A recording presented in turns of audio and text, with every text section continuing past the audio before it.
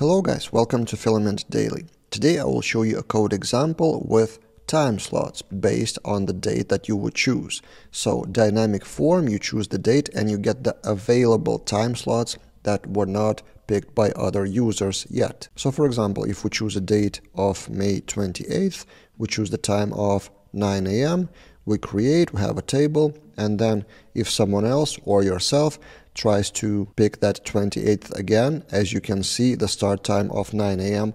is not available anymore. So how does that work in the code? First, the database migration for reservations table, and we have foreign ID to user ID, and then start time and end time. In your case, it may be different. Maybe you want to save just the start time and duration. That's pretty flexible. Then in the reservation model, nothing really fancy, start time and end time are fillable. Then the main thing is happening here. In the reservation resource, in the form we have two fields, DatePicker and Radio with options. You can customize the DatePicker however you want. For example, we added the format and required, but that is not really relevant to this video. What is relevant is live. So one form element is live, which means that whenever you change the value, then the whole form refreshes with values, and then other form fields could pick up the values, which is exactly happening here in the radio, in the options for the radio. And by the way, this example is with radio button, but the same applies if you go for select, for drop down. The main thing is to have dynamic options with this syntax. So options are compiled with separate service class. I will show you that in a minute, in a method that passes the getDate as a parameter. So date from that DatePicker. And also we make it hidden until that date is actually chosen. Now, what's inside of that reservation service? It's a simple PHP class just called a service with one method of getAvailableTimes for date.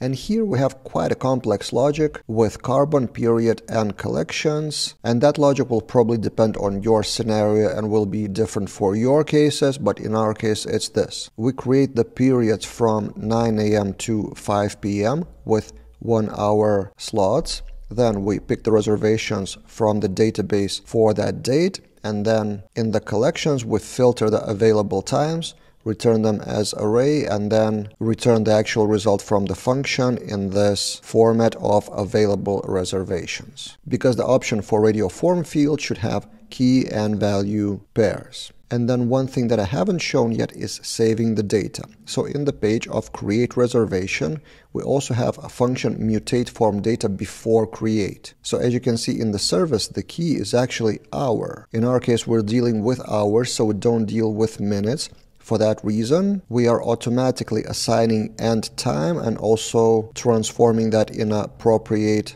date time format. And this is the general method how you transform any data before saving into the database. So we're doing that in the create page. So yeah, three things: reservation resource with dynamic options provided by service with the parameter of date. And then when saving the data, you transform it however you want. As I said, probably your case would be different, so the contents of those three may be different, but the logic should be pretty much the same. And I have also put that example into our Filament examples, so we're filling more examples with free snippets. So this one is a free snippet for you to copy the code if you wish, but it comes kind of a simplified version of a more complex example, which is premium, which is appointment system with public form. So from that premium example, you can find out how to put that form in public outside of admin panel, also how to view that as a calendar, and more small details. So you can purchase that at filamentexamples.com, and we recently introduced tiered pricing, so you can purchase all examples for $99 or only the examples of forms, only tables, or only full projects for a bit cheaper. I will link that as well in the description below. That's it for this time, and see you guys in other videos.